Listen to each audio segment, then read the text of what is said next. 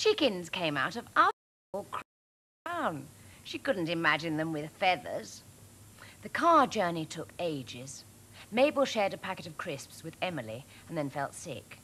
Mr. Thompson got very angry because Matthew kept saying, "Are we nearly there?" Then suddenly, out of the window, Mabel saw lots of fierce animals with sharp spikes on their heads. Mrs. Tabby House had been right. Somerset was a disappointment too, more like winter. It was snowing. Rich Uncle Charles and Aunt Mary lived in a big, very warm house. But poor Mabel and Dad were taken off to a huge, draughty kennel in the stables. Inside they found 3 snooty black Labradors. "What time's supper?" asked Dad. "We don't have supper," said the first Labrador. "We only have 1 meal a day," said the second. "In the middle of the day," said the third. Dad pulled a long face. He was used to eating all day. "Bonio, Bonio, wherefore art thou, Bonio?" grumbled Dad. Very bad news, thought little Mabel. Next morning, by good fortune, it really was dustbin day.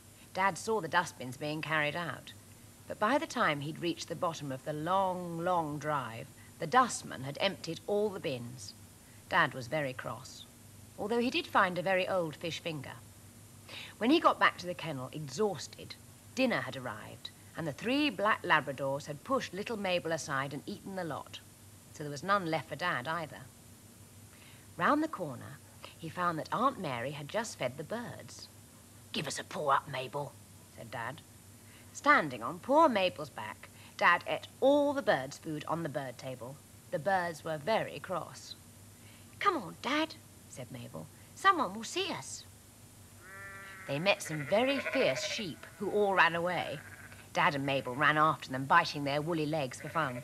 "Mint sauce!" shouted Dad rudely. The sheep went even faster. Next, they saw a fierce cow. Mabel was frightened. "Why have you hung a rubber glove under your tummy?" asked Dad rudely. "Moo!" The cow stamped crossly. "Silly old beef burger!" said Dad, as he and Mabel crept away from the cross cow. Mabel got spiked on some barbed wire. Dad was pricked by some brambles. "It is very bad news," thought little Mabel. "It is all spiky." Then they met some pigs who were about to have their tea. "Look at a beautiful sunset," said Dad, pointing. There was no sun at all, but when the pigs had finished looking for it, Dad had eaten all their tea. The pigs were furious. At that moment, round the corner, came the strangest ginger creature with slanting eyes, pointed ears, and a big bushy tail. It was a fox. "I've seen some funny-looking dogs in my time," Dad said to Mabel, "but this is the funniest. Good afternoon." "Good afternoon," said the fox. "We need a good feed," said Dad. "Know anywhere?" "My name is Sandra," said the fox, waving her long ginger eyelashes. "Wait until tonight, when no one is about." That night, Sandra came to fetch Dad, letting him out of the kennel. The snow sparkled in the moonlight. "Oh, look, a zebra crossing," said Dad, walking rudely over some badgers. Sandra led Dad to the back of Aunt Mary's house near the kitchen and showed him the best dustbins he'd ever seen. Dad and Sandra fell on meaty bones, old shepherd's pie, pieces of stale Christmas cake, beef burgers covered in coal dust, all Dad's best things. He even took half a very old pizza back for Mabel because he was full up. But nothing for the black Labradors, who were very, very angry. Rich Uncle Charles was even angrier when he looked at the mess next day. "Foxes have been at the dustbins again," he said. For the next few nights, Sandra called for Dad and took him to raid the dustbins. Dad rather liked Sandra. "Perhaps I should marry her," he said to Mabel, "and take her back to London. She could go out and raid all the dustbins for me and bring back lots of good things. I could lie in my basket by the fire all day. And you would have a caring stepmother, Mabel." Mabel didn't like this idea. She didn't want Sandra as a caring stepmother. Sandra looked as though she might easily eat little Mabel on toast for breakfast. Very bad news, thought little Mabel, and thought longingly of her real mother, the tall and beautiful police dog. Every day, Dad went on annoying the Labradors and eating the birds' food and treading on the badgers and laughing at the cows and the sheep. He was rapidly becoming very unpopular in the area. But at last, it was the day of Aunt Mary's birthday party. Mabel was very sad. She and Dad hadn't been invited, nor had Sandra. "You will not see me today," Sandra told Dad as they came home from their night's raid. "There is a meet up at the village, so I shall stay safe indoors." "Meet?" said Dad. "Meet up at the village? Ooh, that sounds good." Dad didn't realise it wasn't meat to eat. It was called a meet because lots of people on horses with dogs were going to meet in the village to chase foxes. That was why Sandra was staying safe at home. Little Mabel stayed at home too. She was very hungry and didn't want the Labradors to eat all her lunch. But Dad set off to the meet, licking his greedy lips. Soon little Mabel heard the sound of hunting horns and barking and thundering horses' hooves. Out of the kennel, she saw the hunt coming towards her. How beautiful, thought little Mabel. All those shiny horses and men in red coats and all those beautiful breed dogs. Oh, I wish I could join in. Then she realised they were chasing a fox. Very bad news for the fox they're chasing, thought little Mabel. All those men and horses and dogs after one little fox. Then Mabel started to tremble as she realised the fox they were chasing was not a fox, but her dreadful Dad. She'd never seen him run so fast. The trouble was he spent so much time with Sandra he smelt of fox. Dad was very frightened. He hurtled along as fast as his little legs would carry him. "Sandra will save me," he boasted, banging on her front door. But Sandra had hung up a do not disturb sign and refused to answer. "Help me," panted Dad, banging on the badger's door. "No way," grunted the badger. "Zebra crossing, indeed." "Help me," shouted Dad to the birds. "Let me hide in your nest." "Go away," sang the birds. "You stole our food." "Help me," shouted Dad to the cows. "Move on," said the cows. "Rubber gloves to you." The hounds were getting nearer. Dad ran faster and faster. "Help me," he begged the sheep.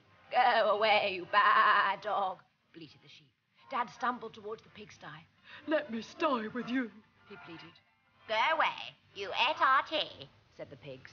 The hounds were only a few metres away now as Dad reached the kennels. "For dog's sake, save me," he panted to the Labradors. "You ate our dinner, you ghastly mongrel. Go away," barked the Labradors. Dad bolted toward the house just as Aunt Mary opened the window to see what the noise was. In shot Dad, followed by the hounds. Straight down the table laid for Aunt Mary's 40th birthday, dragging crackers, spoons, forks, glasses, flowers, and candles with them.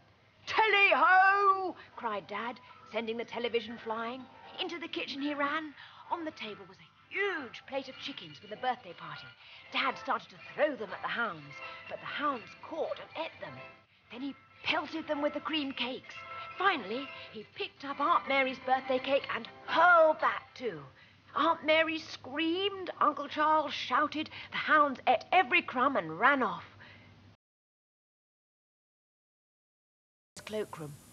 "Help me, Mabel," cried Dad, rushing in. "You are my last hope," and squashed himself behind a squash racket. Mabel longed to be brave. Her Dad had snored all night and ate her food, but she loved him.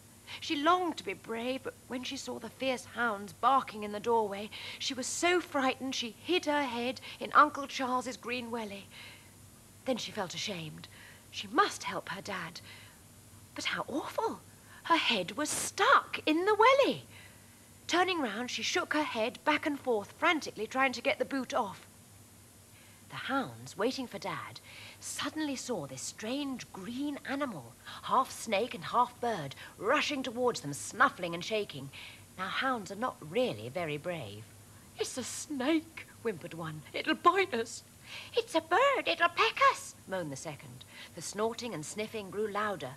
"It's a fierce monster, it'll gobble us up," said the third. "It's a dinosaur, run!" yelped the fourth. The hounds turned round and ran away, and Aunt Mary hit them all with her rolling pin as they went past. She was nearly crying because there was no birthday cake or cream cakes or chicken for the party. Next minute, the strange bird snake came shaking into the kitchen. "Are you all right, Mabel?" said Mrs. Thompson. "Not very welly," said Mabel in a muffled voice. Uncle Charles tugged the boot off Mabel's head. It had flattened her ears and bent her nose like a boot, but she soon looked all right again. "Well done, Mabel! Hooray!" said everybody, patting her. "You were very brave and frightened the hounds away."